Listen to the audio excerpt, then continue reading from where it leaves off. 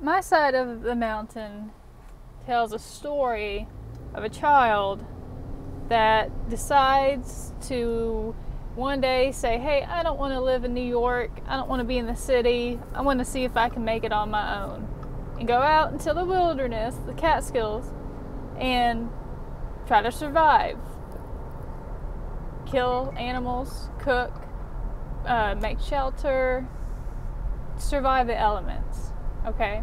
Now, in the beginning of this book, the author describes in detail that at first it was chosen not to become published because they were afraid, the publisher was afraid that children would read this book and want to go run off to the woods to live. And I was kind of thrown back at reading that thinking, well, this must be a very convincing story that is made up to make children want to go off and live in the woods. So I read the book in about 3 days, and it was, in my opinion, highly unrealistic. And if a child felt influence from reading this book, I guarantee that that child, well, about 99.9% sure that that child would return home the latest the next day or two. Because since we have grown more with technology, we don't live off the land. We haven't in a very long time. And kids nowadays are playing Xbox and PlayStation at their homes. Rarely do you see them outside. Hardly never do you see them camping.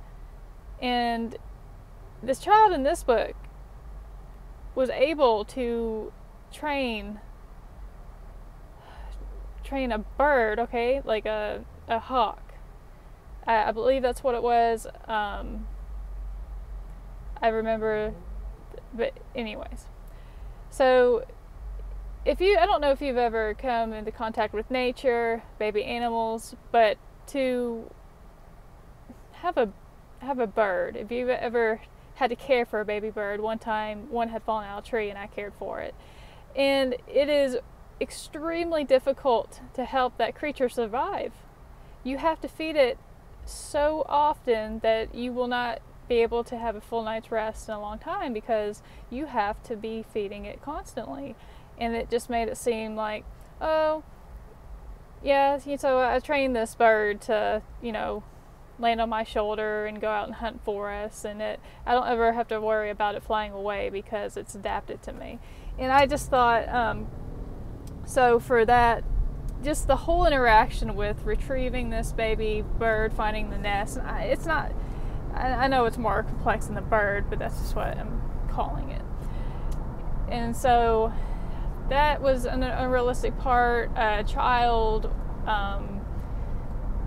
to be out in the woods where there are hunters and to shoot down deer, and for that child to drag that deer to a spot that he won't be noticed and skin it and gut it and be able to cook.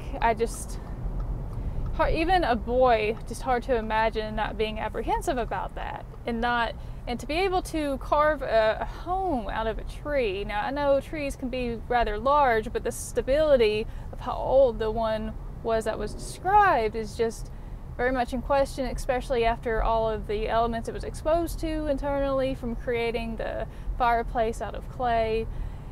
And now the author did a great job in description. It was easy, of course it was easy to follow. It was a children's book, but it did draw you in, but it didn't hold my attention well enough to make me wonder, well, what happens next? There was none of that anticipation. And so, and it was just the way the story, and if a family's child runs away to the woods, I just do not see that family not searching for that child. Not out in the woods trying to, if that happened here and now, there would be a wide search, not just rumors, oh, there could be a wild boy in the woods. And so the parents were, in the story, treated like, okay, he went to go live for a few months. Yeah, there's a very harsh winter. He might not survive, but hey, I guess we'll know one day, huh? No, it's not very unrealistic. Okay, that's not going to happen. So I was very disappointed in how you just can't relate to the story, because you just know that it would not happen here and now this way. Unless they're very neglectful parents, okay? So you go into that mindset. Well, they must be, they have, 6 children, so yeah, they must be neglectful. No, because at the very end of the story, literally the very end, I want to say like the last 2 pages, you learn that the whole family comes to this boy in the woods and decides to build a house right where he is. We're just going to come live with you. We support you this much. We see how well you've done. We want you to teach the other kids how to survive off the land. Teach us what you know.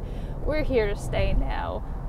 Okay, where did the parents live before in the city? Did they they're not bringing any of their belongings? Did they already sell them? So many unanswered questions. And yeah, it's mind-boggling just how, what was this author thinking when they wrote this part? I was just thinking, well, that's not gonna happen. They've clearly never went through a winter, so they come out, oh yeah, the spring's here, everything's blooming, oh wow, look at this, what you've done for yourself. Teach us and we're gonna live here now. We just decided to give up everything to come here to live with you in the spring. We didn't see the very harsh winter that just came by, but you can show us next year when it rolls around. And if we hate it, well, I guess we can just go back to work and buy it.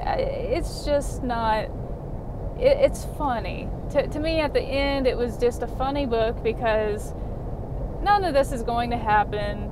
And for the author mentions in the beginning that people have gone out in search for this little boy because they thought maybe the story's written on a real character, a real person. And I just hard for me to imagine that's true, because once you read this book,